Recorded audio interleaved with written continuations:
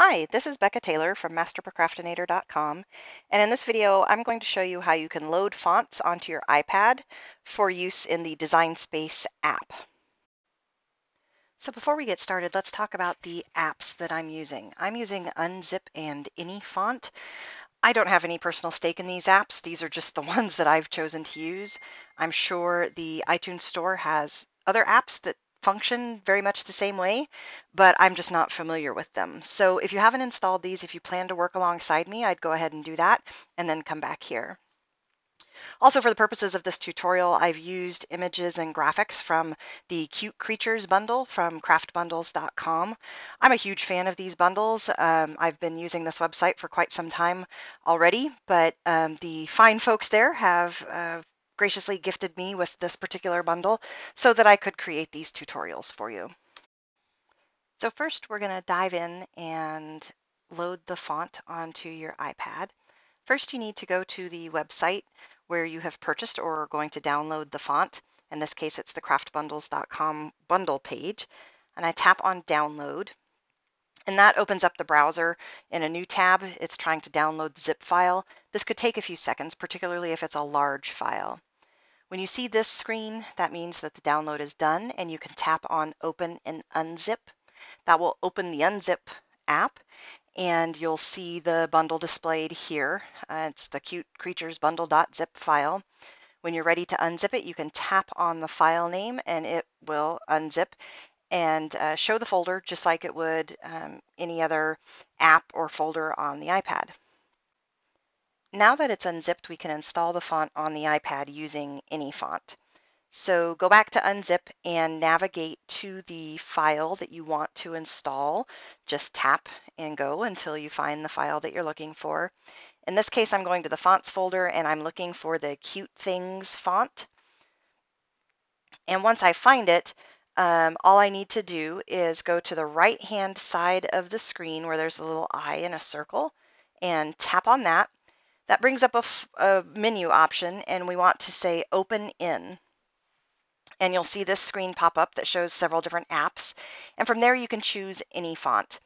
And you'll see it pop up onto your screen and display the font name. Tap on that, and then tap on the icon that it shows you. And then it's going to go through a couple of wizard windows and just continue stepping through that wizard. Click Install, OK, or Accept, whatever you need to get it installed. And then here you can click Open, and that means you're done. So the font is installed, and now we can go use it in the Design Space app. So I launched the app. I have a project open that already has the image that I'm working with. And so I tap on the text tool to add text. I also like to use the search bar for fonts because there are so many. I find it's just faster. But you can see when I search for cute, I don't see the font in the font library. And so I go to save my project file because this is a common issue no matter what kind of device you're on, whether you're on a laptop or a tablet, whether you're on Windows or a Mac. What happens is when you install new fonts, you need to close the programs that you've been working in so that they can reinitialize and look for the new font library on the device. So that's what I do here. I open up the app browser on the iPad. I close Cricut Design Space and I go back and I open it. And because I've closed the app, I need to go through and navigate to the project I was just working on, which I do here. When you get to your project, you just click on Customize, and it'll open it in on the canvas again. And this is something you'll see pretty frequently in the Cricut Design Space app. It's going to say a project already exists. And what that's doing is it's looking at the memory of the device, and it thinks that there's already something on the canvas because you've been working in it. But because we saved it, I'm going to say replace what's there so that it brings up the latest version of the file. So now I go back and I click on text to add the text. I search for my font.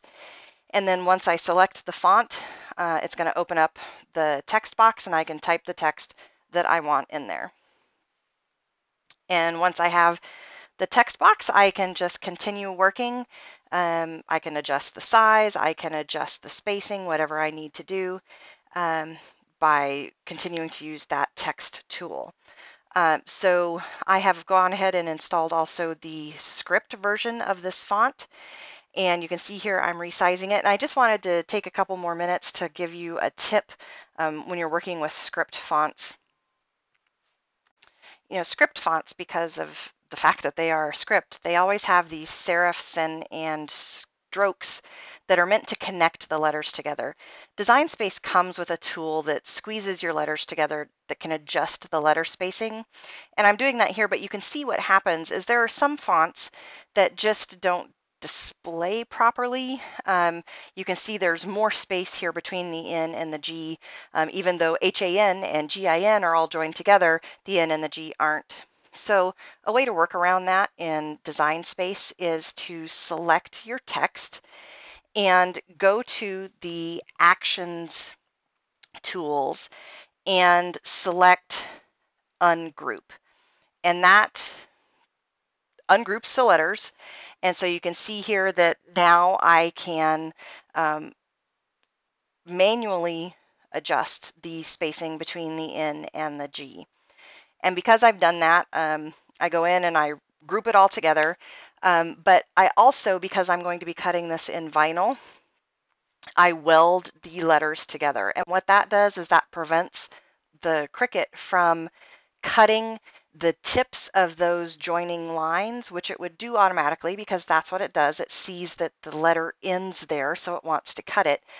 But we don't want it to because we want the actual cut material to all be one piece.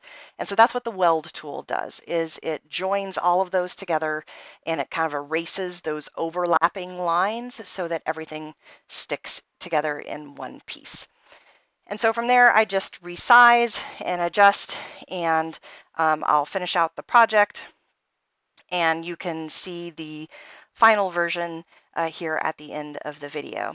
I hope this has been helpful, showing you how you can load fonts onto your iPad to use in Cricut Design Space so you have more choices for the fonts that you're using in your designs.